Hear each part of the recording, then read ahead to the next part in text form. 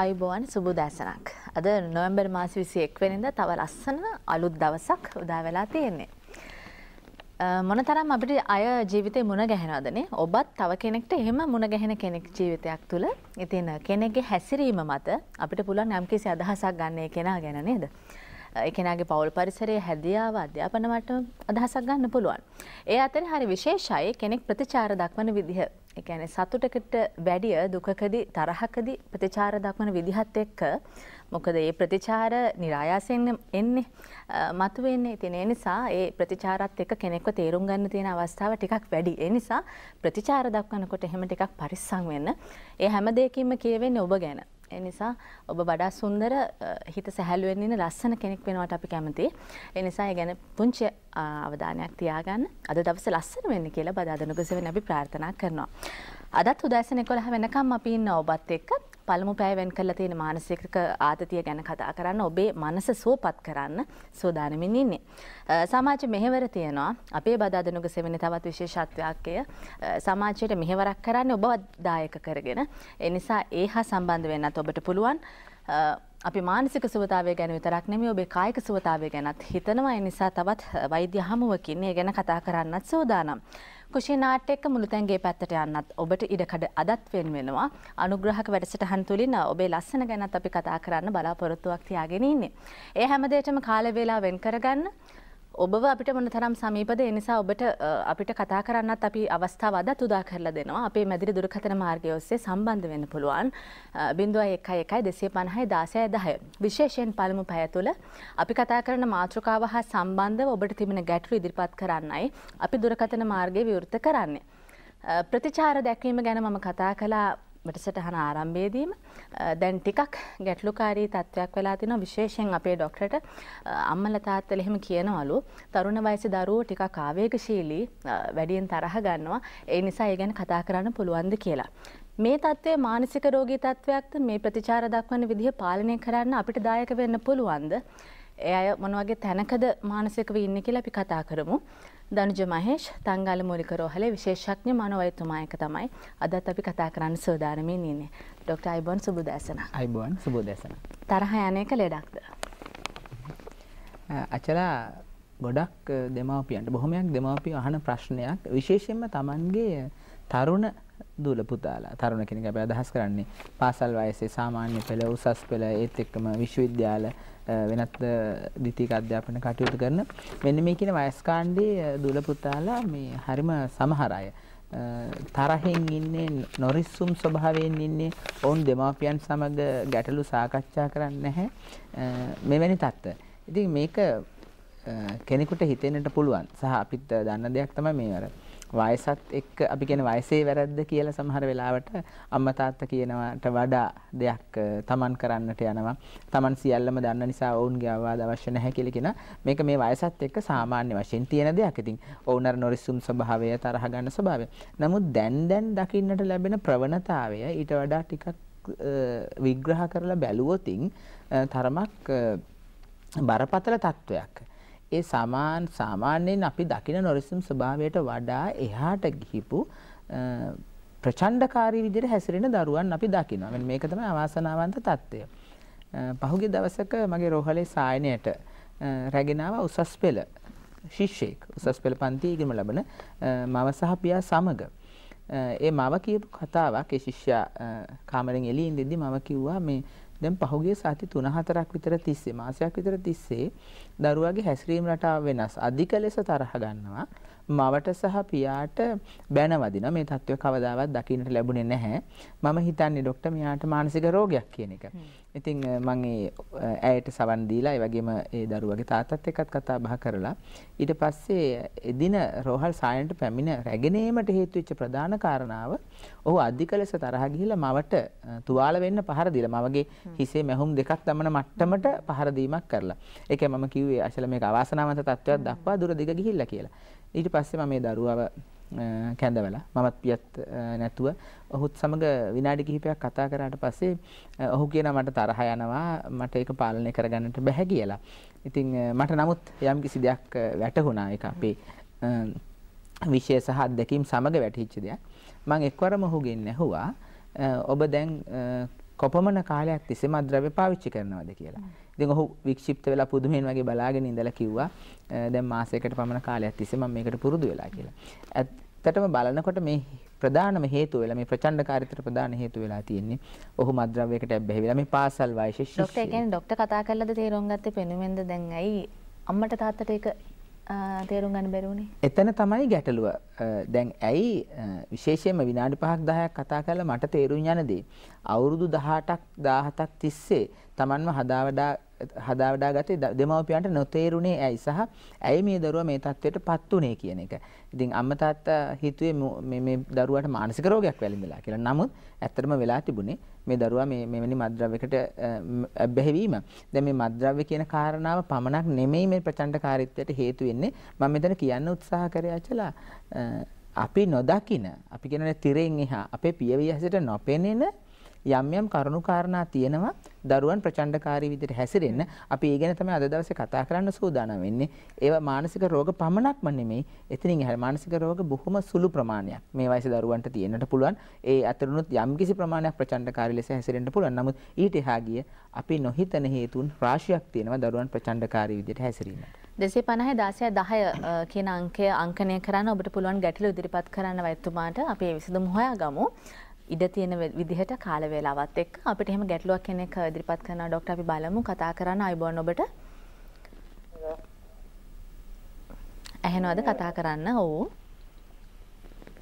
මම කියන්නේ හරියට මේ කියන්නේ හරියට ඔව් ඔබේ වයස කියන්න අපිට 18යි 18යි නම කියන්න කොයි ප්‍රදේශින්දද කතා කරන්නේ නම කියන්න පුළුවන්ද? චාමික. හරි. අධ්‍යාපන කටයුතු කරනවද තාම? දැන් නැහැ. ඒ කියන්නේ විවේකයෙන් ගෙදරද ඉන්නේ?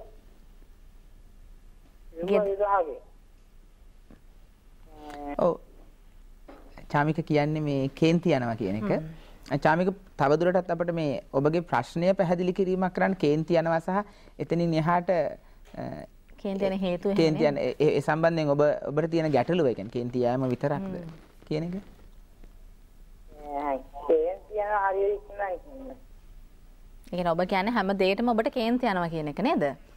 ඔව්. හොඳයි. ඒ කියන්නේ ડોක්ටර් හැම දෙයකටම තරහ යන හැටි තියෙනවානේ. ඔව්.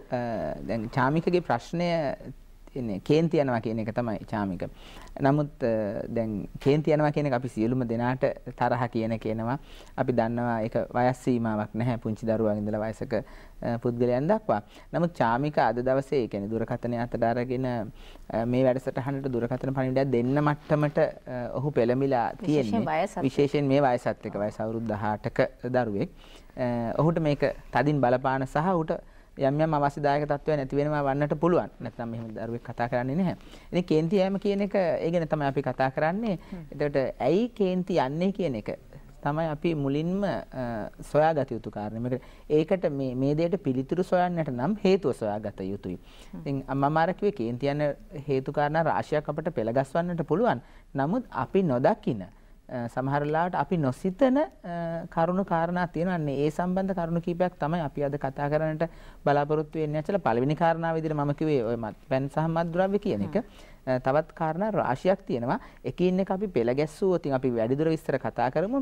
ප්‍රධාන වශයෙන්ම අද මේ තියෙන විද්‍යුත් සංනිවේදන උපකරණ විශේෂයෙන්ම කියන ජංගම දුරකථනය සහ අනිකුත් විද්‍යුත් උපාංග ඒත් එක්කම මාධ්‍ය අපි විද්‍යුත් මාධ්‍ය වෙන්න පුළුවන් මුද්‍රිත මාධ්‍යයක් වෙන්න පුළුවන් මේ සියලුම මාධ්‍යවල තියෙන භාවිතාව නිසා සමහර මාධ්‍යවල බලපෑම නිසා අපි සවිස්තරව කතා කරනවා චාමිකට උත්තර හොයාගන්න පුළුවන්. චාමික එහෙම බැරුණොත් මම ડોක්ටර්ගේ දුරකථන අංකයේ වැඩසටහන අවසානයේ කියනවා නිවි හැන්හිල්ල කියන්නේ ස්පාසිය කතා කරන්න පුළුවන් විස්තර දැනගන්න තව ටිකක් ඔබේ ගැටලුව විස්තර කරලා. මම හිතන්නේ චාමිකෙන් අපිට තව දුරටත් විස්තර දැනගත යුතුයි මේ ගැටලුව හරියටම निराකරණය කරගන්න. තව කෙනෙක් අපිට ගැටලුවක් යොමු කරනවා කතා කරන්න අයබෝන් ඔබට.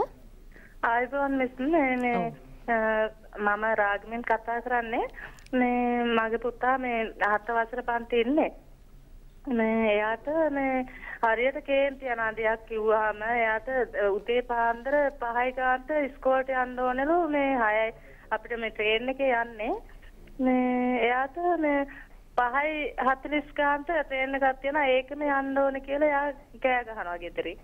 මේ එයාම තමයි ඔක්කොම ඇඳුම් ඔක්කොම ලංකටත් දෙන්න ඕනේ එයාට මේ එයාගේ වැඩ එයා තනියම කරගන්න අම්මා හරි තාත්තා හරි ඔක්කොම කරන්න ඕනේ එයාට. එයා ශිෂ්‍ය නායකයෙක් හරි පන්ති නායකයෙක් හරි එහෙම තනතුරක් තියෙන ළමයෙක්ද? නෑ මිස්. හරි.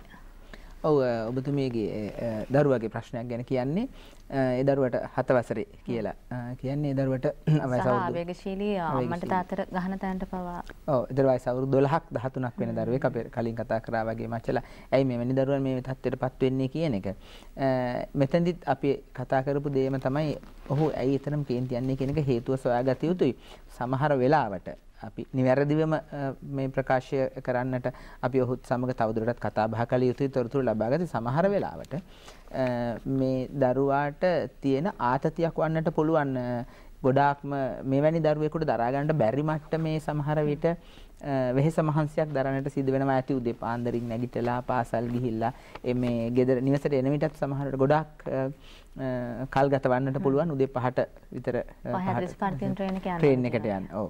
ඉතින් ඒ තියෙන ආතතිය කියන්නේ අධ්‍යාපන කටයුතු කර යුතුයි දරුවන්. ඒයින් මග හරින්නට බෑ.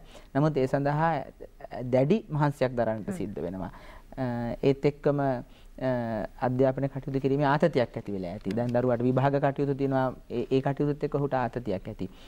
මෙවැනි කරුණු කාරණා පෙළගස්සනකොට සමහර විට අපි නොහිතන හේතුවක් වන්නට පුළුවන් ඔහු මේ තරහ ගිහිල්ලා අම්මට තාත්තට බනින්නේ පහර දෙන්නට වෙන්නේ. ඉතින් ඒ දරුවත් එක්ක කතා බහ කරලා විශේෂයෙන්ම දැන් වෛද්‍යවරයෙක් විය යුතු නැහැ.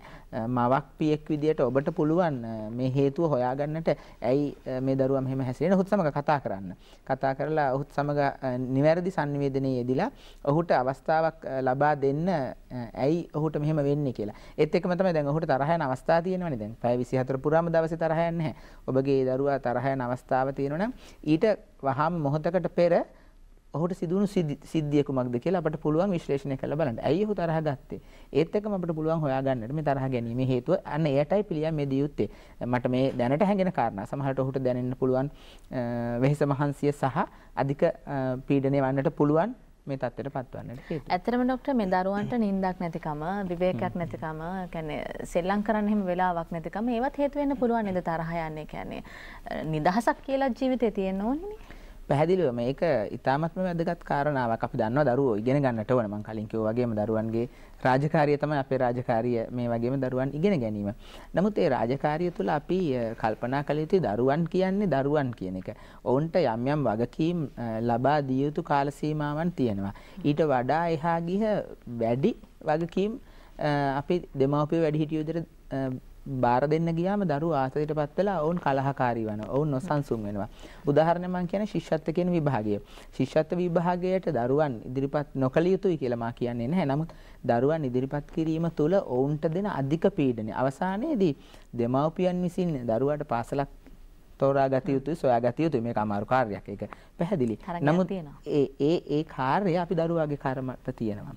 දැන් ඔබ තමයි මේ විභාගයේ ඉහළින්ම සමත් වෙලා අධික තරඟකාරී විභාගයක් ඔබගේ පාසල සොයාගත යුත්තේ. දැන් මේ ගැටලුව දරුවාගේ කර්මත පැටලිලා. මේත් එක්කම දරුවන් ආතතියටපත් වෙනවා. සාමාන්‍ය පෙළ විභාගය ගත්තත් උසස් පෙළ විභාගය ගත්තත් අපි අනවශ්‍ය විදියට දරුවාව පීඩනයකටපත් කරන්නට යාම තුළ දරුවා මේ පීඩනය එළියට ගේන්නේ සමහර වෙලාවට ගෙදර අයත් එක්ක තමන්ගේ මිතුරන් එක්ක කලහකාරී විදියට නොසන්සුන් විදියට ඒ ආතතිය පිටිකිරීම වන්නට පුළුවන්. ඒ නිසා දරුවන්ට ළමා කාලය ගත කිරීමට ඉඩ ලබා දීම අධ්‍යාපනය ලබන අතරතුරම ඉතාමත්ම වැදගත් කාරණාවක්. ඒකත් අපි මේ පෙළගස්වන කාරණා අතර එක කාරණාවක් මේ විභාග ආතතිය කියන එක දරුවන් කලහකාරී විදියට හැසිරීමේදී. දරුවන්ටත් එපා වෙනවා ඇති ડોක්ටර් සමහර වෙලාවට හොඳම යාළුවව පවා ඈඩ් කරගන්න දරුවන්ට වෙන අම්මලා උදාහරණයට ගන්නවනේ සංසන්දනය කරනවනේ නේද? පවුල්වල ඉන්න දරුවෝ, එහා පැත්තේ ගෙදර ඉන්න දරුවෝ, හොඳම යාළුවා ඒ වගේ වෙන්න ඒ තැනට යන්න බැරිද කියන එක. ඒ කියන්නේ දරුවව අගය කිරීම දරුවගේ පැත්තෙන් කරන එක කොච්චර වටිනවද? ඒ කියන්නේ තව කෙනෙක් වගේ වෙන්න කියන්නේ දෙමව්පියන්ටත් හීන ඇති. හැබැයි ඒක දරුවගෙන් ලබා ගන්නේ කොහොමද? ඔව් මා නිතර කියන දෙයක් තමයි මා ළඟට සමහර වෙලාවට දරුවන් රැගෙන එන දෙමාපියන්ට ඔබගේ දරුවා කිසිම විටක තවත් දරුවෙක් එක්ක සංසන්දනය කරන්නට යන්න එපා. එසේ කිරීම තුළම අපි ඔහුට අපි කියනවා ඉන්සල්ට් කරනවා කියලා. අපි ඔහුට කරන අගෞරව කිරීමක්. මොකද එක් දරුවාට තම තමන්ගේ දක්ෂතා හැකියාවන් තියෙනවා. ඒ නිසා තවත් දරුවෙක් සමග සංසන්දනය කරලා ඒ දරුවා විදියටම විය යුතුයි කියලා කියන්නේ නැතුව තමන්ගේ දරුවාට තියෙන දක්ෂතාවය හඳුනාගෙන මඟ පෙන්වීමක් කළ යුතුයි. ඒ දක්ෂතාවය ඔස්සේ ඉදිරියට ගමන් කිරීම. විශේෂයෙන් අගය කරමින්. අගය කරමින්. ડોක්ටර් අවස්ථාවක් දෙන්න මේ කෙනෙක් අපිට ගැටලුවක් යොමු කරනවා කතා කරන්න ඔබට අයබෝවන්. අයබෝවන්. ඔව් කතා කරන්න මහත්මිය. මට මගේ පුතාට අවුරුදු 16 වයස. එයා ડોක්ටර් මේ පාඩම් කරන්න මේ සැරේ ඕලවල් කරනවා. එයා පාඩම් කරන්න ගියාම මේ හරියට කේන්ති ගන්නවා. පාඩම් කරන්න කැමති නෑ එයා. ඉස්කෝලේ ක්ලාස් යන්න එක ක්ලාස් එකට විතර යන්න කැමති ගණන් ක්ලාස්. ඒ වගේ පොඩි ගැටලු ටිකක් තියෙනවා තාත්තත් එක්ක ගොඩක්ම නිතරම යා මේ එකටකට කියා ගන්නවා. මල්ලිලා දෙන්නෙක් ඉන්නවා. බෑ යාට. ඒ වගේ ගොඩක් ගැටලු මේ අතර. පැහැදිලි ඔබතුමීගේ ප්‍රශ්නය. ඒ දරුවා වයස අවුරුදු 16ක් කියලා කිව්වේ. බොහෝ විට මම හිතන්නේ මේ සාමාන්‍ය සූදානම් වෙනවා. ඉතින් මේ කියන ඔබතුමීගේ කරුණු කාරණා අනුව විශ්ලේෂණයක් කළොත් හිතෙන්නේ පාඩම් කරන්න බෑ කියලා කියනවා. මෙවැනිම දරුවෙක් මීට මාස මේ වයසේම දරුවෙක් මේ වසරේ අපස සාමාන්‍ය පෙළ විභාගය සඳහා ඉදිරිපත් වෙන මේ රෝහල් සායනට රැගෙන ආවා. ඊටාම ටික කාලයක් තියෙන්නේ ડોක්ටර් ආවනේ. ඊටාම ටික කාලයක්. මේ මවත් පියත් මේ වගේම ප්‍රශ්නයක්. ඒ ගැටලුව ඒ දරුවා හොඳට පාඩම් කරලා පාඩම් කටයුතු කරලා එකවරටම මේ පාඩම් කටයුතු අත්හැරලා මම වැඩ කරන්නේ නැහැ. මම මට ඕන විදිහට වැඩ කරන්නේ. මට සාමාන්‍ය පෙළ සමත් වුණත් එකයි නැතත් එකයි කියන මට්ටමට ඊටාමත්ම කලබලකාරී තත්ත්වයක් ගෙදර ඇති කරගෙන ඉන්පස්සේ මේකට තාත්තා මැදිහත් වෙලා තාත්තත් එක්ක දැන් මේ ගැටලුව වගේම තාත්තත් එක්ක ගැටලුව ඇති කරගන්නවා ගැටුම් ඇති කරගන්නවා. මේ දරුවට සාවධානව සවන් දුන්නා. මෙතනදී වැදගත්ම කාරණා වුණේ අර දෙමව්පියන් එක්ක ඔහු කතා කරන්න සූදානම් වෙලා හිටියේ නැහැ. නමුත් එවන පාර්ශවයක් විදියට ඔහු වෛද්‍යවරයා විශ්වාස කරා. ඔහු පැහැදිලිව කිව්ව කාරණාවක් මට සැලැස්මක් තිබුණා. මම ඔහු කිව්ව කාරණාවක් මේ සාමාන්‍ය පෙළේ විභාගයේ මට ඒ අකුරු 6ක් විෂයන් 6කට ඉතාමත්ම සාර්ථකව ලබා ගන්න පුළුවන් කියන විශ්වාසය තිබුණා. තවත් වැඩ දෙකක් මට අවශ්‍ය වෙලා තිබුණා යම් කිසි විදියට හදා ගන්නට. මම මෙහෙම කටයුතු කරගෙන යද්දී මගේ පියා මට අනවශ්‍ය විදියට පීඩනයක් මේ ඔහු මේ වචන වලින්ම නෙමෙයි මම මේක පැහැදිලි කිරීමක් කරන්නේ පීඩනයක් එල්ල කරන්නට ගත්තා. තව මාස 3යි විභාගයට තියෙන, තව මාස 2යි විභාගයට තියෙන, තව දවස් කීපයක් විභාගයට තියෙන. බය කරනවා වගේ ડોක්ටර්. බය කරනවා වගේ කියලා සමහරලාට දැන් මේ දේවල් කරන්නේ දෙමව්පියන් ආදරේ නැති නිසා නෙමෙයි අචලා. අපි හැමෝම දරුවන්ට ආදරේ. නමුත් ඔවුන් නොදැන දරුවා උනන්දු කිරීමට කියලා හිතලා කරන දේවල් තුලින් දරුවා පීඩනයකටපත් වෙනවා. ඉතින් දරුවා දැන් බ්ලාස්ට් වෙලා ඉන්නේ අමතර පීඩනයක් දරුවාට එල්ල කරනවා. ඉතින් මේත් එක්කම දරුවාගේ ප්‍රතිචාරය උනේ සියල්ලමත් හරිදයි. සියල්ලමත් හැර දමලා ඔහු මම මේ විභාගයට පෙනී හිටින්නේ නැහැ කියන මට්ටමට. ඉන්පසු දෙමව්පියන් කැඳවලා මම පැහැදිලි කිරීමක් කරා මේ දරුවාට දරුවාගේ නිදහසේ වැඩ කරන්නට කියන එක. සමහරට ඔබගේ දරුවාද මේ ගැටලුව ඉදිරිපත් කර ඔබගේ දරුවාගේ මේ තරහ යාමට හේතුව විභාගයේ ආසන්න වෙද්දී අපි අනිවාර්යෙන් ආතතියටපත් වෙනවා. වැඩිහිටියෝ දෙමව්පියෝ ඉදිරිය අපි ඒක තේරුම් ගත යුතුයි. අචලා කියන්නේ දැන් තව බොහොම සුළු කාලයක් සති කීපයක් තියෙන විභාගෙට. ඉතින් ඒ නිසා මේ දරුවා මේ වයසේදී තේරුම් ගන්න. ඔබගේ මේ ප්‍රශ්න ඉදිරිපත් කළ ඒ දරුවා වැඩිහිටියෝ ඉදිරිය අපි තේරුම් ගන්නට ඔහුට පුළුවන් තරම් නිදහසේ වැඩ කටයුතු කරන්නට අවස්ථාව දෙන්න. වැඩි දුරටත් පීඩනයටපත් කරන්න එපා විභාගය සම්බන්ධව. ඔහුට කතා කරලා කියන්නට තියෙන වයස දැන් අවුරුදු 10ක් තිස්සේ ඔහු ඉගෙනීම ලැබුවා. මේක දැන් විභාගයකට ඉදිරිපත් වෙන අවස්ථාව. මේ විභාගය පීඩනයක් කරගන්නේ නැතුව ඔබගේ දක්ෂතාවය පෙන්වීමේ අවස්ථාවක් කරගන්න, මාධ්‍යයක් කරගන්න. එතනින් පසුවට අපි බලමු. අපි දන්නවා සාමාන්‍ය පෙළ විභාග දරුවන්ට ඇත්තටම සාමාන්‍ය පෙළ කියන්නේ ජීවිතේ හැරවුම් ලක්ෂයක් නෙවෙයි. සාමාන්‍ය පෙළ විභාගයේ සාමාර්ථ අරගෙන එතනින් එහාට උසස් පෙළ සඳහා සුදුසුකම් ලැබීමක් පමණයි සිදු කරන්නේ. මෙන්න මෙහෙම කිව්වහම දරුවන්ගේ හිත සංසුන් වෙනවා. ඊට පස්සේ ඔවුන්ගේ උපරිමය අපිට ලබා ගන්නට පුළුවන්. ඒ ප්‍රශ්න ඉදිරිපත් කළ ඔබ මට හැඟෙන පරිදි ඔබතුමීගේ දරුවාට විභාගයේ ලොකු පීඩනයක් වෙලා ඇති. ඒ සම්බන්ධව කතා බස් කරලා ඔහුට කියන්න ඔබගේ ප්‍රතිඵලය කුමක් වුණත් අපි ඔබගේ උත්සාහය අගය කරනවා. ඒ නිසා සාර්ථකව විභාගයට මුහුණ දෙන්න සහ අධික ලෙස පීඩනයට පත් කරන්නට යන්නේ නැතුව ඔහුව නිරීක්ෂණය කරමින් බලා ඉන්න. අපි කොහොමද කියන ડોක්ටර් විභාගයක් වගේ ලං වෙනකොට ටිකක් රිලැක්ස් වෙන්න කියන්නේ සංසුන් වෙන්න කියන එක නේද? දන්න දේවල් පවා අමතක වෙන්න පුළුවන්. අමතක වෙනවා පීඩනය වැඩි වුණා. ડોක්ටර් දැන් කෙනෙක් ගොඩනැගෙන්නත් විනාශ වෙන්නත් පරිසරය බලපානවා. දැන් දරුවෙක් වටා තියෙන පරිසරය, තරුණියක් වටා තියෙන පරිසරය පෞල් පරිසරය වෙන්න පුළුවන්, සමාජ පරිසරය වෙන්න පුළුවන්, පාසල් පරිසරය වෙන්න පුළුවන්. මේ පරිසරය මත මේ තරහ යන එකට හේතු ඇති වෙන්න පුළුවන් නේද? ඒක තේරුම් ගන්න කොහොමද කොතනද ප්‍රශ්නේ තියෙන්නේ කියලා. පැහැදිලිවම විය හැකියි අචලා. පහුගිය දවසක වයස අවුරුදු 8ක දරුවෙක් රෝහලේ සායනයට රැගෙන ආවා. ඔහු අධික ලෙස කෝප ගන්නවා. ඔහුට අතට අහු වෙන සියලුම භාණ්ඩ ඔහු විසිකර දමනවා කියලා ඔහුගේ මව මේ ප්‍රශ්නය රැගෙන ආවේ. ඉතින් මම මේ ඔබ කියන தত্ত্বය මේ දරුවාගේ මානසික රෝගයක්වත් සෙත් නැත්නම් වෙනත් කායික රෝගයක්වත් එහෙම කිසිම ගැටලුවක් නිරීක්ෂණය කළේ නැහැ. ડોක්ටර් පුංචි අවසරයක් දෙන්න අපිට කෙනෙක් ගැටලුවක් යොමු කරනවා කතා කරන්න ඔබේ ගැටලුව ඉදිරිපත් කරන්න ආයුබෝවන් ඔබට. මිස් මගේ පුතා 18යි.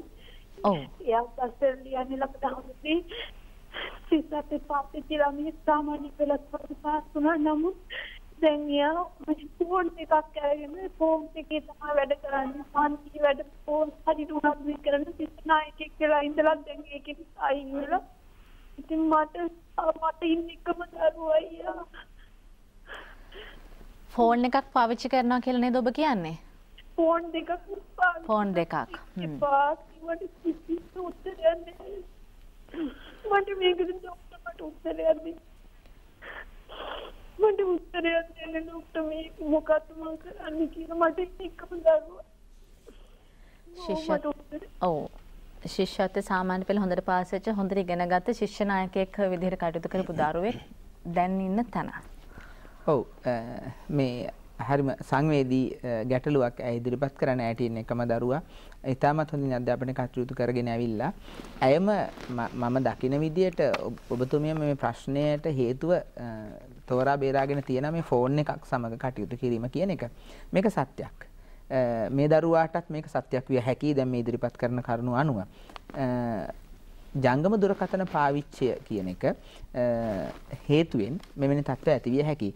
ඔබේ දරුවාගේ ගැටලුවට මේ වෙලාවේ දෙන්න පුළුවන් හොඳම විසඳුම දැන් අපිට ඒ දරුවාගේ ෆෝන් එක උදුරා ගන්නට ගිය විට කලහකාරීත්වයක් දෙකක් තියෙනවා. ෆෝන් දෙකක් එකක් නෙමෙයි. ඒතර පැහැදිලි ඔහු මේ ජංගම දුරකථනයට ඇබ්බැහි වෙලා කියන එක. පහුගිය දවසක දරුවෙක් දවසේ පැය 18ක් ජංගම දුරකථනේ පැය 6යි ඔහු නිදාගන්නේ. වෙන කිසිම කටයුත්තක් කරන්නේ මේ ෆෝන් එකේ ඇබ්බැහි වීම තුල මෙවැනි කලහකාරී තත්ත්වයක් නැති හැකි විශේෂයෙන්ම ෆෝන් එක ඉවත් කරන්නට යෑමේදී. ඉතින් මෙතෙන්දී දරුවා සමග කතා කළ යුතුයි. ඔබතුමියට ඒ කතා කිරීම කළ නොහැකි නම් මම හිතන්නේ හොඳම පුද්ගලයන් වෙන්නේ මව සහ පියා. එහෙම කරන්නට බැරි නම් තෙවන පාර්ශවයක් විදියට මනෝරෝග පිළිබඳ වෛද්‍යවරුන් සිටිනවා. මම හිතන්නේ ඒගේ ගම් ප්‍රදේශයේ මට සඳහන් වුණේ නැහැ. කොහොම වුණත් ලංකාව පුරාම රෝහල් වල විශේෂඥ වෛද්‍යවරු සහ විශේෂ පුහුණුලත් වෛද්‍යවරු ඉන්නවා. මනෝරෝග පිළිබඳ වෛද්‍යවරයෙකුගේ උපකාරය උදව්ව ලබා ගන්න.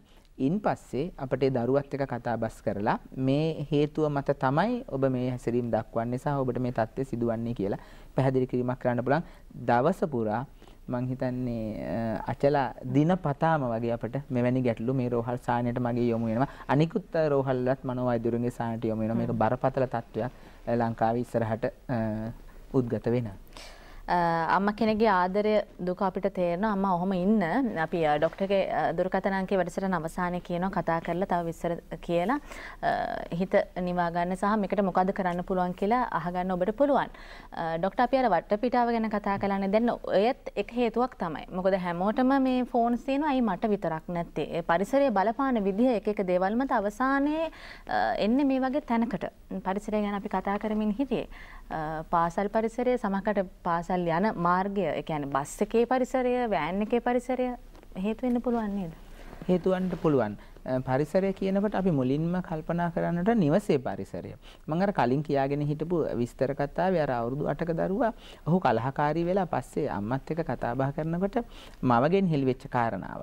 හුඟක් වෙලාවට මේ අම්මලා මේවා වෛද්‍යවරයෙක් ඉදිරියේ උනත් හෙළි කරන්නට මැලි වෙනවා. ඒක ඔවුන්ගේ පෞද්ගලිකත්වය. නමුත් අවසානයේ හෙළිවෙච්ච කාරණාව ඒ මව සහ පියා දිනපතා නිවසේ රණ්ඩු සරුවල් ඇති කරගන්නවා. පියා අවසානයේ කෙලවර වෙන්නේ මේ රණ්ඩු සරුවල් Tamanගේ නිවසේ තියෙන බඩු මුට්ටු විසි කරලා පොළවේ ගහලා. මෙන්න මේ පරිසරය මේක නිරීක්ෂණය කරමින් ඉන්න දරුවා දැන් වයස අවුරුදු 8යි පුංචි දරුවෙක්. ඒ දරුවත් මේ ආකාරයටම හැසිරෙන්නට පුරුදු වෙලා තියෙනවා. ඉතින් මේ පරිසරය කියනකොට නිවසේ පරිසරය ඉතාමත්ම වැදගත්. නිවසේ සාමය සහයෝගය පවත්වාගෙන යාම තුලින් දරුවාගේ පැවැත්මට හිතකර තත්ත්ව ඇති කර ගන්නට පුළුවන්. එතනින් එහාට ගියාට පස්සේ අපි ජීවත් වෙන පරිසරය, ඒ වගේම පාසල, අපි ගමන් කරන්නේ බස් රථයේදී, මේ සියලුම දේවල් දරුවන්ට බලපාන. විශේෂයෙන්ම තරුණ වයසේ දරුවෝ හැම දෙයක්ම අපි කියන්නේ ඉක්මනින් අතට ගන්නවා. හැම දෙයක්ම ඉතා ඉක්මනින් ඉගෙන ගන්නවා. ඔවුන් මේකේ හොඳ නරක පිළිබඳව තුලනය කරලා හිතාමතලා තීරණයක් ගන්නට බැරි වයසේ කාණ්ඩයක ඉන්න දරුවන්. ඔවුන් හැම දෙයක්ම නිරීක්ෂණය කරලා මේක හොඳයි කියා නිගමනය කරලා පාවිච්චි කරන්න පුරුදු වෙනවා. ඉතින් මේ පරිසරයෙන් දකින දේවල් පාවිච්චි කිරීම තුළ, ඒක අනුකරණය කිරීම තුළ සමහර වෙලාවට දරුවන් මේ කලබලකාරී ලෙස, නොසන්සුන්කාරී ලෙස හැසිරෙන්නට පුළුවන්. ඒක නිසා විනයක් පවත්වාගෙන යාම, නිවසේ විශේෂයෙන්ම වැඩිහිටියන්, ඒ වගේම පවුලෙන් එපිට සමන් ජීවත් වෙන ප්‍රදේශයේ පරිසරය බලපානවා.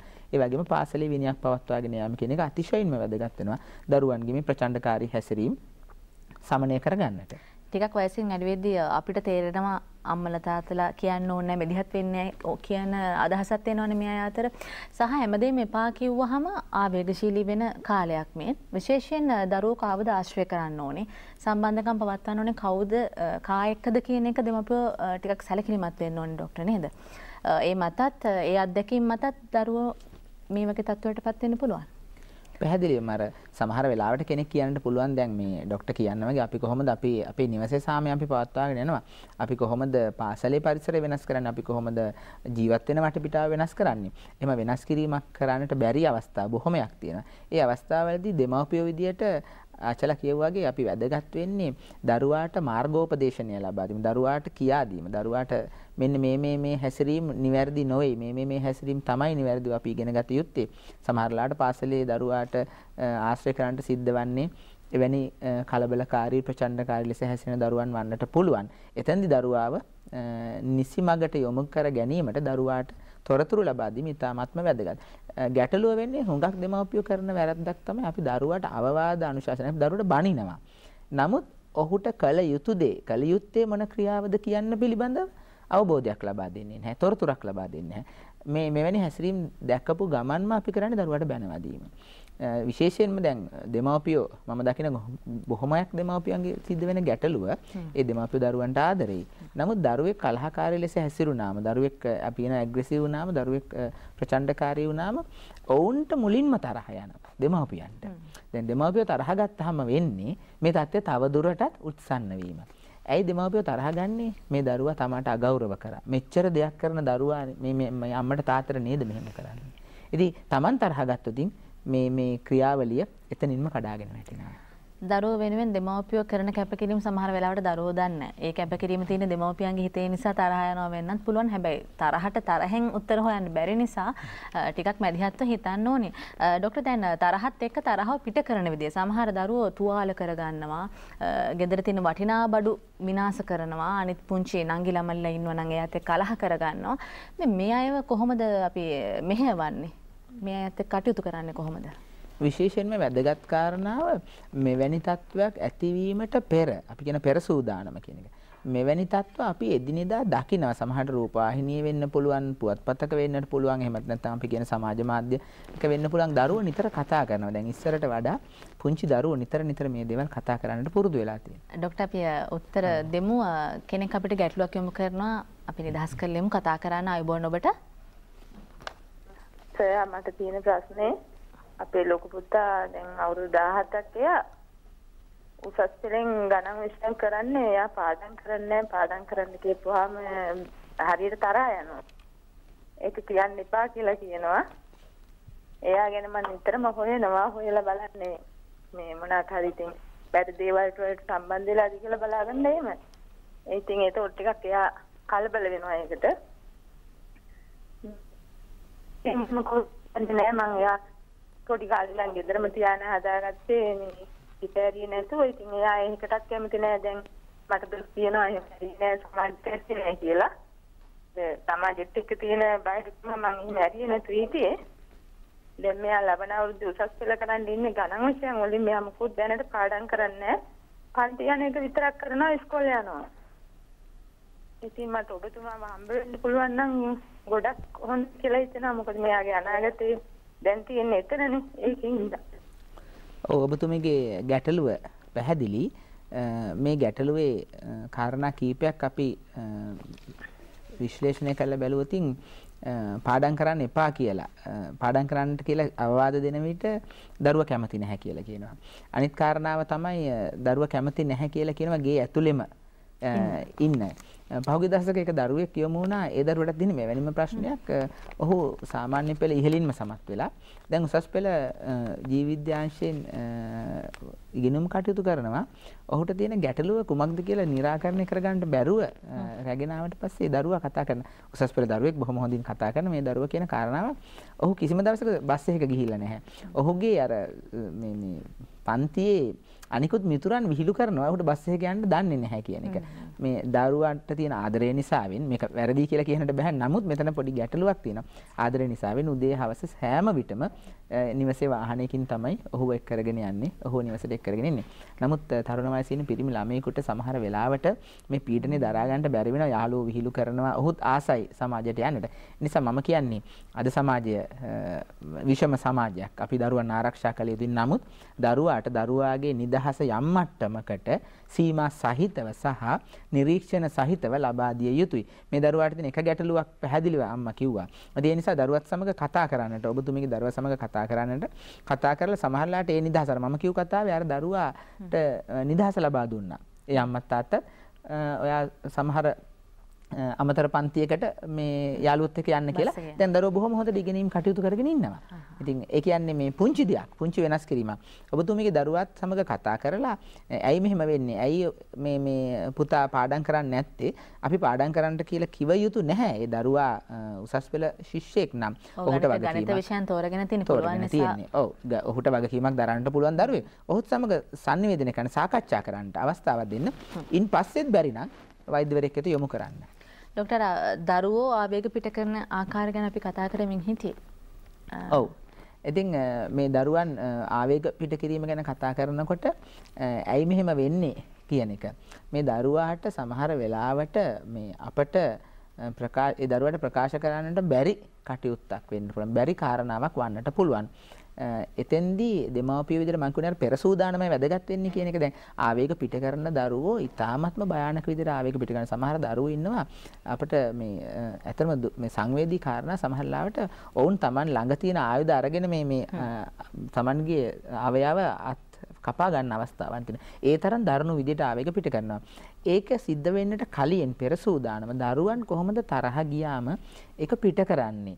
තමන්ගේ නංගිට මල්ලිට ගහනවා, අම්මට තාත්තට ගහනවා, බඩු මුට්ටු පොඩි කර ගන්නවා, පලි ගන්න, පාසල් යන්න නැතුව ඉන්නවා. එහෙම වන්නට පෙර පුංචි කාලෙදිම තරහක් ආවම කොහොමද ඒ තරහ තමන් දරාගන්නේ සහ හිතකර විදියට ඒ තරහ පාලනය කරගන්නේ කියන එක දරුවාට කියා දිය යුතුයි. සමහර වෙලාවට අපට රූපවාහිනිය වෙන්න පුළුවන්, පුවත්පතක වන්නට පුළුවන් දකින දෙයක් උදාහරණයට අරගෙන දරුවාට මේ දේ කියා දෙන්නට පුළුවන්. සමහර විට ටෙලි නාට්‍යයක් වන්නට පුළුවන්, චිත්‍රපටයක තියෙන කොටසක් අරගෙන ඒ දේවල් අපි කියන මේ දේවල් හොඳ නැහැ දරුවන්ට කියලා තමන්ගේ අත්දැකීමක් වෙන්නට පුළුවන්. ඒ හොඳ නැති දෙයක් වුණත් අහම්බෙන් හරි දැක්කොත් දරුවෙකුට කියා දෙන්නට පුළුවන් මේ දේ හොඳ නැහැ. තරහක් ගියම් පිට කළ ගත යුත්තේ මේ විදියට. ඒ වගේම තමයි දරුවන් ඒ තරහ නිසි ලෙස පිට කරාම ඒ කියන්නේ හිතකර විදියට ඒ තරහ පාලනය කරාම අපි අනිවාර්යයෙන්ම කළ යුතු දෙයක් ඔවුන් ප්‍රශංසාවට ලක් කළ යුතුයි. මෙන්න මේ දේ තමයි මම දකින විශාලම වැරද්ද අපේ දෙමාපියන්ගෙන් සහ වැඩිහිටියන්ගෙන් සිද්ධ වෙන. දරුවන් හොඳට හැසිරීමේදී ප්‍රශංසා නොකිරීම. නමුත් දරුවන් වැරදි ලෙස හැසිරීමේදී අපි බැනවදිනවා. අර හොඳ දෙයට ප්‍රශංසා කරනවා නම් දරුවෝ පුරුදු වෙනවා එන්නෙන්නම නරක වැඩෙන් අයින් වෙලා හොඳ දේ විතරක් ඉස්සරහට ගෙනියන්න. මේ ප්‍රශංසාව කියන එක දරුවන්ට විතරක් නෙවෙයි. අද සමාජය තුළ තියෙන බරපතල ගැටලුවක් වෙලා තියෙන්නේ මේ අනිත් කෙනාට ප්‍රශංසා කිරීම, අනිත් කෙනා අගයීම කරන්නේ නැතිකම. අඩුම ගානේ ඒක කරන්න බැරි නම් මම කියන්නේ Tamanගේ දරුවා හොඳින් ඉන්න, හොඳ හැසිරීම දක්වන ලාට අගයන්න පුරුදු වෙන්න. ડોක්ටර් දැන් ඒ කියන්නේ අගය කිරීම ඇත්තටම වැදගත්. ඒ තුළ ඒ කෙනා ගොඩ නැගෙනවා. විශේෂයෙන් දරුවෝ. ඒ අම්මා කිව්වා දරුවට තියෙන ආදරයට දරුවා ගැන හොයනවා කියලා. දැන් තරුණ වයසේ ළමයි හොයනවා කියලා දැනගත්තමත් කැමති නැහැ. විශේෂයෙන් රැකගෙන ඉඳලා සමහර වෙලාවට පන්ති ගිහලා එන වෙලාව වෙනකන් ඉඳලා හොයනවා වෙන්න පුළුවන්. දරුවට නොතේරෙන්න හොයන එක වැදගත් නේ දරුවා ගැන.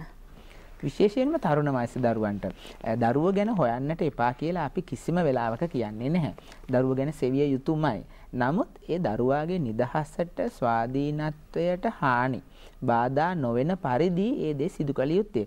සමහරවිට දරුවෝ දන්නවා අම්මා තාත්තා හොයනවා කියලා. නමුත් දරුවෝ ඒකට අකමැති නැහැ. අර Tamanගේ පෞද්ගලිකත්වයට හානි වෙන මට්ටමට. මට එක උදාහරණයක් මතක් වෙනවා මේ එක අම්මා කෙනෙක් ඇත්තම දරුවට හුඟක් ආදරෙයි. ඒ අම්මා නිතරම දරුවාගේ අඩුපාඩු හොයන්නට පුරුදු වෙනවා. ඩොක්ටර් අපි කතා කරමු. තව කෙනෙක් අපිට ගැටලුවක් යොමු කරනවා. කතා කරන්න ඔබ ගැටලුව ඉදිරිපත් කරන්න. ආයුබෝවන්. ආයුබෝවන්.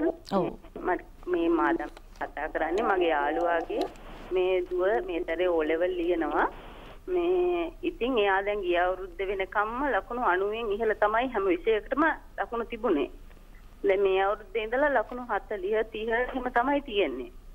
පාඩනුත් කරනවා. එකක් තරහත් යනවා යාට. ඒකයි මට දැනගන්න ඕන වෛද්‍යවරයෙකුට පෙන්වන්න ඕනද කියලා. මේ ප්‍රශ්නේදී ඇත්තටම මේ ටිකක් අර්බුදකාරී තත්ත්වයක් ලකුණු 90ක් දක්වා අරගෙන පසුගිය වසර වෙනකම් එක වරටම ලකුණු 40කට අඩුවන්නට නම් යම්කිසි කාරණාවක් සිදු විය යුතුමයි. එසේත් නැත්නම් අපි දන්නා සමහර දරුවෝ ඉගෙනීමේදී සමහර විෂයන් වලට මුලින් ඉඳලම දක්ෂතා දක්වන්නේ නැති ළමයි. නමුත් මේ දරුවාගේ ප්‍රශ්නය වෙනත් දෙයක්. ඒ නිසා අපිට පැහැදිලි වෙනවා බාහිර කාරණාවක් බලපාලා තියෙනවා මේ දරුවාගේ මේ ප්‍රශ්නෙට මේ අඩුවීමට. ආසන්නතම හේතුව ලෙස සහ ඔබතුමී ඉදිරිපත් කළ කරුණු කාරණා වලට සවන් දීමේදී හිතෙන දේ තමයි මේ දරුවාට සාමාන්‍ය පෙළ විභාගය කියන ආතතිය එන්නට පුළුවන්. සමහර විට දෙමව්පියන්ගෙන් නොවෙන්නට පුළුවන්. සමහරට පාසලෙන් වෙන්නට පුළුවන්. පාසලේ ගොඩක් පාසල් වලින් ඉන්න අපිට රෑන්ක් එකක් අරන් දෙන්න කියලා ගුරුවරු ඉන්නවා. අමතර පන්ති පවත්වන ගුරුවරු ඉන්නවා. දරුවාට පීඩන යොමු කරනවා. අනිවාර්යයෙන්ම අපිට රෑන්ක් එකක් අරගෙන ඉන්න දිස්ත්‍රික් එකක් වෙන්න පුළුවන්. අයිලන්ඩ් රෑන්ක් එකක් වෙන්න පුළුවන්. එහෙම නැත්නම් දෙමව්පියෝ ප්‍රෙෂර් කරනවා. මේ කියන කරුණු කාරණා මත දරුවා අන්තිමේදී අතාරිනවා. දරුවාගේ ඉගෙනීම අතාරිනවා. ඉතින් එහෙම තත්වයක් වන්නට පුළුවන්. කෙසේ වුණත් ඔබගේ ප්‍රශ්නයට පිළිතුර තව සති කිහිපයක් නිසාවෙන් තියෙන්නේ මේ වෙලාවේ දරුවාට විභාගයට ඉදිරිපත් වීමට සුදුසු මානසිකත්වයක් සැලසීම අත්‍යවශ්‍ය කාරණාවක්. දෙමව්පියන් විදියට ඒත් නැත්නම් ඔබතුමිය හිතවතියක් විදියට මේ කාරණාවට මැදිහත් වන්නට පුළුවන් නම් කල යුත්තේ වෙන කිසි දෙයක් නෙවෙයි දරුවත් එක්ක කතා කරලා දරුවාට ඉදිරි සැලැස්මක් හදා දෙන්න. ඒක සතියක් වුණත් සති දෙකක් වුණත් සති තුනක් වුණත් දරුවා සමබර මානසිකත්වයෙන් විභාගයට ඉදිරිපත් කරන්න. එසේත් බැරි නම් මනෝවෛද්‍යවරයෙකු වෙත රැගෙන යන්නට මේ වගේ ප්‍රශ්නවලදී හුඟක් වෙලාවට ඖෂධ ප්‍රතිකාර අවශ්‍ය නොවන්නට පුළුවන්. සමහර විට ඖෂධ ප්‍රතිකාර අවශ්‍ය වෙන අවස්ථා තියෙනවා. නමුත් උපදේශනයක් පමණක් වන්නටත් පුළුවන්. ඉක්මනින් යොමු කිරීමක් කරන්නට එතෙන්දී සමහර වෙලාවට දරුවා මේ தත්ත්වය තේරුම් අරගෙන සාමාන්‍ය ආකාරයට විභාගයට මුහුණ දීලා දක්ෂතා දක්වන්නට පුළුවන්. ડોක්ටර් දැන් ඒ උපදේශනය ලබා දීම මනෝවෛද්‍යවරයෙක්ම කරන්න ඕනද? පන්සලේ හාමුදුරුවෝ, දහම් පාසලේ ගුරුතුමිය, විදුහල්පතිතුමිය එහෙම කෙනෙක්ට බැරිද පන්ති බාර ගුරුතුමියට? දරුවා ගෞරව කරන, දරුවා ආදරය කරන වැදගත්ම වචනේ දරුවා විශ්වාස කරන කෙනෙක් විය යුතුයි. මම හිතන්නේ මේ දේ මුලින්ම සිදු කරන්න ඕනේ දෙමව්පියන්. මොකද දෙමව්පියන් තරම් දරුවාට ආදරය කරන අය මේ මුළු ලෝකේ කොහෙවත් නැහැ. නමුත් දරුවාට විශ්වාසය බිඳ වැටිලා තියෙන සමහර දරුවන්ට මේ දෙමව්පියෝ මාව පීඩනයට පත් කරනවා කියලා. එතෙන්දී ගුරුවරුන් වන්නට පුළුවන්. ආගමික නායකයෙක් වන්නට පුළුවන්. එසේත් නැත්නම් Tamanගේ හිතවත් වෙනත් කෙනෙක් වන්නට පුළුවන්. මේ කියන ඕනෑම කෙනෙක් මේ ප්‍රශ්නය මුලින් දරුවාට සවන් දීලා දරුවාගේ තියෙන ගැටලුව හඳුනාගෙන එතනින් එහාට විසඳෙන්නේ නැතිනම් වෛද්‍යවරයෙක් වෙත යොමු කිරීම තමයි මම හැම වෙලාවටම කියන්නේ දරුවාට කතා කරන්නට කියන එක. ඉතින් ඒ ඕනම කෙනෙකුට පුළුවන් මේ ප්‍රශ්නේ විසඳීමට මැදිහත් වන්නට. මෙතන වැඩියෙන්ම පීඩාවටපත් වෙන්නේ අම්මා තාත්තා ගෙදර ඉන්න අය. මනෝවෛද්‍යවරයෙක් ළඟට යනවා කොහොම හරි බයයි. ඒක කවුරුහරි දැනගත්තොත් ඊට වඩා බයයි. ඒක තමයි තියෙන අනිත් ගැටලුව. මනෝවෛද්‍යවරයෙක් ගාවට එක් කරගෙන යන්නට දැන් මේ හුඟක් අය දැන් මේ කතා කරන අය බොහොමයක් දුරකථන පණිවිඩ දීලා පසු අහනවා මේ ડોක්ටර් මේ රෝහලේ සායනේ මේ රෝගීන් එහෙමත් නැත්නම් පිරිස නැති වෙලාවක් කියන්නට බැරිද රැගෙන එන්නට කියන එක. එන්න නැතුව දුරකථනෙන් බැරිද කියලා. බැරිද කියන එකත් අහන. ගොඩක් අය අහන එක තමයි දුරකථනෙන් මේ ප්‍රශ්නේ විසඳන්නට. ඇත්තට මේ වෙන ප්‍රශ්න දුරකථනෙන් විසඳන්නට බෑ. ඒක තමයි සරල පිළිතුර. මේකේ තියෙන අපවාදය කියන එක දැන් මිනිස්සු වරදවා තේරුම් ගන්නවා මේ මානසික රෝගීන් කියන්නේ මහා අමුතු කොට්ටාසයක් කියලා. එහෙම දෙයක් නෑ. මානසික රෝගයක් මම නිතරම කියන දෙයක් තමයි මානසික රෝගයක් ඇතිවන්නට නම් ඔබට මනසක් මොලයක් තිබිය යුතුයි. ඒ මොලයක් නැති අයට තමයි මානසික රෝග නෑ කියලා කියන්නේ. මානසික රෝගයක් ඇතිවීම අවදානම අපි කාටත් තියෙනවා. ඒත් එක්කම මානසික රෝග පිළිබඳ වෛද්‍යවරු ප්‍රතිකාර කරන්නේ මානසික රෝගීන්ට පමණක් නෙමෙයි. අපි අපේ රාජකාරිය. එවන් අපේ වගකීම මිනිසුන්ගේ මානසික සෞඛ්‍යය යහපත් කිරීම. මිසක් මානසික රෝග වලට ප්‍රතිකාර කිරීම පමණක් නෙමෙයි. ඒකත් එක්තරා කොටසක් අපේ. ඊට එහා ගිහිපු මානසික සෞඛ්‍ය කියන එක අපි හැමෝම වරදවා තේරුම් ගත දෙයක්. අපි කියනවා අපි හැමෝම අපේ මානසික සෞඛ්‍යය හොඳයි කියලා. නමුත් ප්‍රශ්න කරලා බලනවා අපි 99% ගේ මානසික සෞඛ්‍යය යහපත් මට්ටමින් පැය 24 පුළන් පවතින්නේ නැහැ. ඔබත් මමත් ඇතුළුව. ඉතින් මේ මානසික සෞඛ්‍යය රැක බලා ගැනීම තමයි අපේ බාරදූර රාජකාරිය. ඒකේ අමතර කොටසක් මානසික රෝග. මෙවැනි දරුවෙක් මානසික අසමතුලිතතාවයක් ඇති වෙලා නම් මනෝරෝග පිළිබඳ වෛද්‍යවරුන්ට ඉදිරිපත් කළ යුතුයි. මනස සංසුන්ව පවත්වා ගැනීමට. ડોක්ටර් අපි කතා කරමින් හිටියේ දරුවෝ ගැන දරුවන්ට නොදැනීම හොයන එක කොච්චර වැදගත්ද කියන එක. සමහර අම්මලා මේ හොඳ යාළුවගෙන් අහන්නේ. මෙයා කොහොමද ගෙදරදී කොහොමද අපිත් එක්ක ඉන්නවා වගේද ඔයගොල්ලොත් එක්ක ඉන්නේ මේ අහනවා. ඒ දරුවෝ විශ්වාස නැද්ද කියන කාරණාව අපි මේ කතා කරමින් හිටියේ. ડોක්ටර් කතාවකුත් කියමින් හිටියා. ඔව් අර මම කියපු දරුවාගේ පස්සේ දැන් අම්මා හුඟක් ආදරේ දරුවට. නමුත් හැම වෙලාවෙම දරුවාගේ අඩුපාඩු හොයන්නට පුරුදු වෙලා තියෙනවා. දරුවා කොණ්ඩේ කැපුවත් වැරදි, කොණ්ඩේ වැව්වත් වැරදි, අඳින ඇඳුම වැරදි. සමහරවිට අපි දන්නවා මේ තරුණ වයසේ ඉන්න දුවල පුතාලා කැමතිනේ හොඳට අඳින්න පළඳින්න. ඒත් එක්කම තමයි විරුද්ධ ලිංගික ආකර්ෂණ. දැන් ගෑන් ළමයෙකුට පේන ලස්සනට අඳින්න කැමති. ගෑන් ළමයි කැමති පිර ළමයින්ට පේන්න. ඒකෙන් අදහස් වෙන්නේ නැහැ. උන් සියලු මත හැලා දාලා ප්‍රේම සම්බන්ධතා ආරම්භ කරනවා කියන එක. ඉතින් දරුවා විශ්වාස නොකිරීම නිසා මේ අම්මා නිතරම දරුවාගේ පස්සෙන් ඇයි මෙහෙම කරන්නේ සැක කරන්නට පටන් අරගෙන. අවසානයේ දරුවා පුතෙක්ද? පුතෙක්. අවසානයේදී ඒ දරුවා ගැටුමකට මැදිහත් වුණා අම්මත් එක්ක. මේක විසඳන්න තාත්තා මැදිහත් වුණා. අන්තිමට මේ පවුලේම ගැටලුවක් ඇති වුණා. දරුවාගේ අධ්‍යාපනයට හානි වුණා. වාසනාවකට ඒ තත්ත්වය විසඳ ගන්නට පුළුවන් වුණා. බොහොම සුළු කාරණාවල් මේ තියෙන්නේ. කියන්නේ වචන කීපයක් කතා කරලා විසඳන්න පුළුවන් කාරණාවක්. ඉතින් ඒ සම්බන්ධයෙන් අචල කියන්නේ වගේ වෛද්‍යවරයෙක් වෙත යොමු වන්නට පෙර මේ දේවල් gedara තුර විසඳාගත හැකියි. ડોක්ටර් පුංචි වෙලාවක් දෙන්න. අපි වෙලාව බලලා පුංචි විරාමයක් අරගෙන නැවත ඔබ මේ කතා බහට එකතු කරගන්න සූදානම්ින් ඉන්නේ.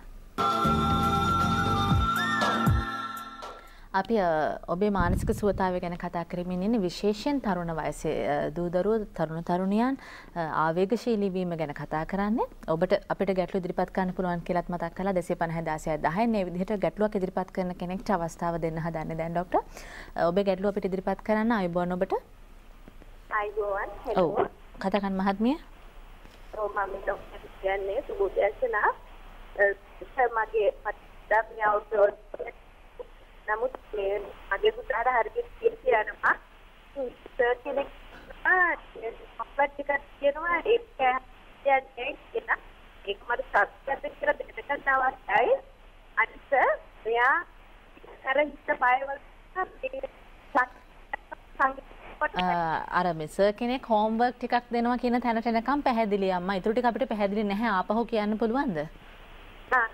මේක අර මේ චොක්ලට් එකක් නිින්ද යන්නේ නැතු වෙන චොක්ලට් එකක් තියෙනවලු. ඉතින් ඒක කෑවහම නිින්ද යන්නේ නැහැ කියලා කියන එක සත්‍යයක්ද කියලා දැනගන්න ඕන. අනික දෙවෙනි කාරණාව මෙයා සංගීත ෆැක්ටර් වලට ගිහින් තියෙන වෙන ඉස්කෝලේකට. ගියාම එතන වෙනස් වුණා කියලා මගේ පුතා කියනවා අම්මේ මට ඒක හරියන්නේ නෑ අම්මේ මට කරගන්න බැරි වුණා. මට ටීචර්ස්ලා වෙනම ටීචර්ස්ලා හිටියේ මගේ ඉස්කෝලේ වුණා නම් මට ওই ප්‍රශ්නේ වෙන්නේ නෑ. ඉතින් එයා දැන් ඕක සෑහෙන්න කල්පනා කරනවා ඔළුව ඉස්මුතුන කොච්චර හරි කොණ්ඩේ පොට්ට ඇද කල්පනා කරනවා. ඉතින් ගෙදර හැසිරෙන්නේ යාළුවෝ වගේ අම්මලා අක්කලා තාත්තලා එක්ක යාළුවෝ වගේ. අක්කා හොඳට ඉගෙන ගත්තා හොඳට පාඩම් කරලා එයා ඒ නමයක් ගත්තා දැන් කැම්පස් ඉන්නේ. ඉතින් මට බයයි අක්කා වගේ නැතුව මල්ලි ඉගෙන ගන්න නැතු වේද කියලා මට ඒකට ප්‍රශ්නයක් උත්තරයක් දෙන්න. අනික මේක ඉස්කෝලේ යන්න හරි අකමැති පන්ති යනවා. පන්ති ගිහිල්ලා කනවා කාලා හොඳට නිදිනක තමයි වැඩේ තියෙන්නේ. මට අර චොකලට් එක සත්‍යයක්ද කියලා දැනගන්න ඕන සර්. හරි එහෙනම් thank you. අවුරුදු 16 කිව්වා නේද පුතාට? ඔව් මිස්. හරි අම්මා. ඔව්. ඉතින් ප්‍රශ්න කීපයක් ඉදිරිපත් කර පළවෙනිම කතාව දෙවතාවක් අහපු ප්‍රශ්නේ මේ චොක්ලට් එක සම්බන්ධව මා දන්නා තරමින් නම් නිින්ද නොයන චොක්ලට් කියන වර්ගයක් එම ඒ වගේ වර්ග මේ වෙළඳපොලේ පවතින්නේ නැහැ. අනිත් වැදගත් කාරණා මම දන්නේ නැහැ ඔබ කියන මේ චොක්ලට් වර්ගය කුමක්ද කියන්න. නමුත් මං පොදුවේ හැම අම්මා තාත්තා කෙනෙකුටම දෙන අවවාදයක්. පහුගිය දවසක පාසල් ක්‍රිකට් කණ්ඩායමක හොඳින් ක්‍රීඩා කරන දරුවෙක් මේ ක්‍රිකට් කණ්ඩායමේ ක්‍රීඩා කරද්දී වැඩිපුර ශක්තිය ලබා ගන්න දෙන්න කියලා දීපු චොක්ලට් වර්ගයක් මේ ඔබ කියන දේම නෙවෙන්නට පුළුවන්. මේක ආහාරයට අරගෙන ඒක දරුවෙක් තවත් දරුවෙක් දීලා තියෙන්නේ වැඩිහිටි කෙනෙක් පාසලේ වැඩි වයසක ඉන්න දරුවෙක්. ඊට පස්සේ මේ දරුවා සම්පූර්ණයෙන්ම වෙනස් වුණා. අවසානයේ හොයාගත්තා ඒ දීලා තියෙන්නේ චොක්ලට් වර්ගයක් කිව්වට මත්පැති අඩංගු යම් කිසි ද්‍රව්‍යයක් නිසා විශේෂයෙන්ම තවත් කෙනෙක් නිර්දේශ කරනවා නම් දෙයක් ඒක ලබා දෙන්නට පෙර පැහැදිලිවම ඔබ ඒ අතට අරගෙන පරීක්ෂා කරලා බලලා වෙළඳ පොලේ පවතින දෙයක්ද එසේත් නැත්නම් වෛද්‍යවරයෙක්ගෙන් හෝ තවත් මේ ගැන දන්නා කෙනෙක්ගෙන් අහලා එහෙම දෙයක් ආහාරයට දෙනවා මිසක් කිසිසේත්ම මම පාසල් දරුවන්ට මෙවැනි විශේෂිත ආකාරයේ ශක්ති ජනක වන්නට පුළුවන් එසේත් නැත්නම් නිදිමත නැති වෙන දේවල් වලට පුළුවන් විටමින් වර්ග වන්න පුළුවන් වෛද්‍ය නිර්දේශකින් තොරව මෙවැනි දේ ලබා දීම මා කිසිසේත්ම අනුමත කරන්නේ නැහැ. මේක ඔබට පමණක් නෙමෙයි මේක නරඹන සියලුම අම්මට තාත්තට දෙන පණිවිඩයක්. දරුවෝ කැමතිම දෙයට තමයි ඒව එකතු කරලා දෙන්නේ ડોක්ටර් නේ. දරුවෝ කැමති පාඩම් කරන්න හොයන්න ඕනේ කොහෙද මේවා තියෙන්නේ දරුවෝ අනිත් යාළුවෝ පාවිච්චි කරනවද ටිකක් සැලකිලිමත් වුණාට කමක් නැහැ. සැලකිලිමත් වුණාට කමක් නැහැ. සැලකිලිමත් විය යුතුයි. මම අර කලින් මුලින්ම මේ වැඩසටහන පටන් ගන්නකොට කිව්වේ අපි ඇස් අරගෙන ඉන්නවා කියලා කියන සමහරලාට අපි ඇස් වහගෙන අපිට තේරෙන්නේ නැති දේවල් මේ ලෝකෙ වටේ සිද්ධ වෙනවා. දරුවෝ අපි ආරක්ෂා කරගත යුතුයි. දෙවැනි කාරණාව හොඳ කාරණාවක් ඉදිරිපත් වුණා ඔබතුමිය ඇත්තටම අපි සතුටුයි අහන්නට මේ ගෙදර යාළුවෝ වගේ ඉන්නේ කියලා. ඒ එසේ විය යුතුමයි. Tamanගේ නිවස තමයි Tamanට ප්‍රියජනකම ස්ථානය විය යුත්තේ. යාළුවෝ වගේ ඉන්නකොට ඒකේ තියෙන පහසුව තමයි Tamanට ඕන දෙයක් සංනිවේදනය කරන්නට පුළුවන්. එතෙන්දී දරුවාට පුදුමාකාර නිදහසක් දැනෙනවා. එවැනි දරුවන් එක්ක කතා බහ ප්‍රශ්න තෝරගන්නට ලේසි. ඉතින් අනිත් කාරණාව අර ඉස්කෝලේ යන්නේ නැහැ කියලා කියනවා. මේකට විශේෂ හේතුවක් තියෙනවද කියලා සොයා බැලිය යුතුයි. ડોක්ටර් මේ සංගීතය කරනවා ඒ පාසල මාරු වුණා දැන් අර කලින් තිබ්බ තැන හොඳයි කියන එකට පසුතැවෙනවා කියන එක නිතරම. මේක සාමාන්‍යයෙන් ඕනම කෙනෙකුට තමන්ගේ තැන මාරු කරාම තමන්ගේ පරිසරය මාරු වුණාම වෙන්නට පුළුවන් කාරණාවක්. ඒක මට උනත් වන්නට පුළුවන් වෙන කෙනෙකුට වෙන්න පුළුවන්. නමුත් මෙතෙන්දී දරුවා මේ අවස්ථාවේදී එවැනි අභියෝගයක් බාර ගැනීමට අපි සූදානම් කළ යුතුයි. දරුවන්ගේ මෙවැනි ප්‍රතිචාර දකින්නට පුළුවන් අලුත් පරිසරයකට ගියාම. එතෙන්දී අපි දරුවත් එක්ක කතා බහ කරලා අර පරණ තැනට එක් කරගෙන එන්නට අත්‍යවශ්‍ය නම් පමණයි බොහෝ දුරට කාලයත් එක්ක මේ තත්ත්වය මගහැරෙනවා. ඉතින් අපි මේ දරුවා අලුත් පරිසරයකට හුරු කිරීමයි කළ යුත්තේ. ඔබේ දරුවත් සමග කතා බස් කරන්න විශේෂයෙන් ඔබට හැකි කතා බස් කරන්න ඔබේ පවතින පරිසරයත් එක්ක පවුලේ කතා බහ කරලා මේ අලුත් තැනට හුරු වීමට ඔහුව සූදානම් කරන්න. ඒ තමයි කළ යුත්තේ. අර බලාපොරොත්තු වුණු ප්‍රතිඵල ලබා ගන්න නොහැකි තැන දරුවා ටිකක් අර නොරිසුම් සහගතව කොණ්ඩේ එහෙම අදිනවා. දැන් මේ වගේ ක්‍රියාකාරකම් කරනවා. ඒ කියන්නේ යාට එක හිතට වත දෙන ප්‍රශ්නයක් වෙලා. අතීතයටපත් වෙලා කියන එක පැහැදිලි මේ උපදේශනයට යොමු කළාට කමක් නැහැ ડોක්ටර්. ගැටලුවක් නැහැ. කියන්න පුළුවන් යාළුවෝ වගේ නෝන විශේෂයෙන්. විශේෂයෙන්ම පුළුවන්. ඔව්. එවැනි උපදේශනයට යොමු කරන්න. ડોක්ටර් දැන් අපි අවසාන වශයෙන් කතා කළොත් මේ වගේ නිතරම තරහ යන අයට මොකද කරන්න පුළුවන්? අර මුලින්ම කතා කළපු අර අවුරුදු 18 දරුවෝ වගේ අහගෙන ඉන්නවා නම් අපිව මොනවද එයාට කරන්න පුළුවන්? දන්නව නම් මට තරහ යනවා. ඒකෙන් මටම තමයි පාඩුව. අනිත් අයටත් ප්‍රශ්න ඇති වෙනවා කියන එක. ඔව් දන්න එකම ලොකු ජයග්‍රහණයක් නේ අචලා. මේ Taman දන්නවා Tamanට වැරදක් සිද්ධ වෙනවා Tamanට. මෙතෙන්දී පළවෙනි කාරණාව Taman කල්පනා කළ යුතුයි ඇයි මට තරහ යන්නේ කියන එක. මට මේ විභාගය නිසාද එහෙම නැත්නම් මට වෙනත් ගැටලුවක් තියෙන නිසා එසේත් නැත්නම් මේක මගේ පෞරුෂ ලක්ෂණයක් නිසාද ඇයි මට තරහ යන මොන අවස්ථාවෙන්ද මම තරහ ගන්නෙ කියලා. එවැනි තරහ ගන්න අවස්ථාවලදී අනිත් අයට මාව දකින්නේ කොහොමද කියලා ඕන කෙනෙකුට අහන්නට පුළුවන්. මම තරහ ගන්න අවස්ථාවල ඔබට කෙසේද මා පෙනෙන්නේ? ඔබට මොකද්ද මම පිළිබඳව දැනෙන්නේ කියන එක. ඒකෙන් Tamanට අවබෝධයක් ඇති වෙනවා මම තරහ ගැනීම නිසා මට එන අඩුපාඩු. එතනින් පස්සේ අපි සැලැස්මක් සදාගත යුතුයි. කොහොමද මේ තරහ ඇති වෙච්ච වෙලාවට හිතකර විදිහට තරහව පිට කරගන්නේ? තරහ යනවා කියන්නේ ප්‍රශ්නයක් හිතේ තියෙනවා කියන එක. තියෙනවා කියන එක. ඒක පිට කරගන්න විදිහ. හිතකර විදිහට පිට කරගන්න විදිය ගැන අපි සාකච්ඡා කළ යුතුයි. Tamanට ඒක වෙන්නට පුළුවන් තවත් කෙනෙක් එක්ක වැඩිහිටියෙක් එක්ක කතා බස් කරලා එසේත් නැත්නම් වෛද්‍යවරයෙක් වෙන්න පුළුවන්, උපදේශකවරයෙක් වෙන්න පුළුවන්, කියන වගේ ආගමික නායකයෙක් වෙන්න පුළුවන්, තමන්ගේ අම්මා තාත්තා, සහෝදර සහෝදරයන් වෙන්න පුළුවන්, තමන්ට හිතවත් යාළුවෙක් කවුරුම හරි එක කතා කරලා මම මේකට මොකද්ද කරන්න කියලා. දැන් මට කෙටි උපදෙසක් විදිහට දෙන්නට පුළුවන්. එහෙම තරහ යනවා නම් ඒ ප්‍රශ්නය මුලින් විසඳාගත යුතුයි. ඒ ප්‍රශ්නයට මුහුණ දීමට අපි සූදානම් විය යුතුයි. අභියෝගයක් නම් ඒ අභියෝගේ ජය ගැනීමට සැලැස්මක් සාදාගත යුතුයි. මෙවැනි කාරණා එක්ක අපිට පුළුවන් මේ තියෙන නොරිස්මු ස්වභාවය තරහ ගන්න එක ප්‍රචණ්ඩත්වය අඩු කරගන්නට. සහ වයස කෙනාගෙන් කෙනාට මේ ගනුදෙනු කරන්න ඕන විදිහ වෙනස් වෙනවා. ඒක වගේ නෑ හැමෝම. ඔබට පුළුවන් සතිය දවස්වල දවල් 12 ඉඳලා 2 වෙනකන් ડોක්ටර්ට කතා කරන්න විශේෂ දුරකථන අංකයක් ඔබ වෙනුවෙන් වෙන් කරලා තියෙන්නේ 071 88 39 39 9. 071 88 39 39 9. අපේ ડોක්ටර්ට කතා කරන්න ඔබව ඒ සුදුසු තැන් වලට යොමු කරයි. එහෙම නැතිනම් ડોක්ටර් මැදිහත් වෙලා ඔබට විසඳුම් ලබා දෙයි. තව එක පාරක් කියන්නම් 071 88 39 39 9. ડોක්ටර් බොහොම ස්තුතියි අදාවට දනුජ මහේෂ් තංගල් මූලික රෝහල විශේෂඥ මනෝවෛද්‍යතුමා විශේෂයෙන් ඔබ වෙනුවෙන් ආවේ. රාජකාරී තියෙන වෙලාවක වුණත් තව කෙනෙක්ගේ මනස සුවපත් කරන්න අපි දන්නවා විශාල පිරිසක් මේ ඔබතුමාගේ මැදිහත් වීම නිසා මනස සුවපත් කර ගන්නවා. බොහොම ස්තුතියි ආවට ලබන සතියේ තේන්න. අයබෝන්.